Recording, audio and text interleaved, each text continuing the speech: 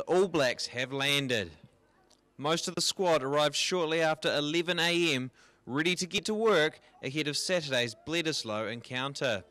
Fans young and old turned up to greet the team, with Kings and Queens High School Kapa Haka groups performing. With a big crowd in attendance, the boys were quite overwhelmed at the level of support. Yeah, no, very excited.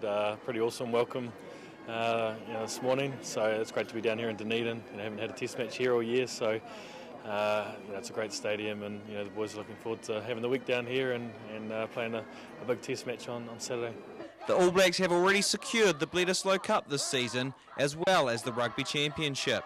Despite effectively being a dead rubber, the team is eager to end the season on a high and remain undefeated.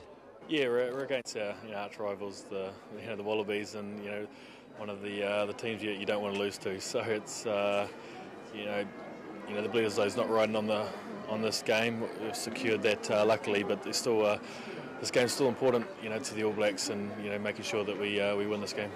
The match will be played under the roof at Forsyth Bar Stadium with a sellout crowd expected. Sports fans will be well entertained with the ITM Cup semi-final between Otago and Hawke's Bay on Sunday afternoon, also at the stadium. All Black and Hawke's Bay player Israel Dag is hopeful to stick around an extra day and cheer on his teammates. Yeah, I'm going to give up my bed on Saturday night. I think they haven't got any accommodation, so I'll hopefully stick around. We'll see how it all goes, but hopefully the boys get up. The team will stay in Dunedin leading up to the match, with Australia choosing to camp in Queenstown until Friday. With a strong squad assembled, the All Blacks will be looking to sign off on the season with another win. John McKenzie, 39, Dunedin News.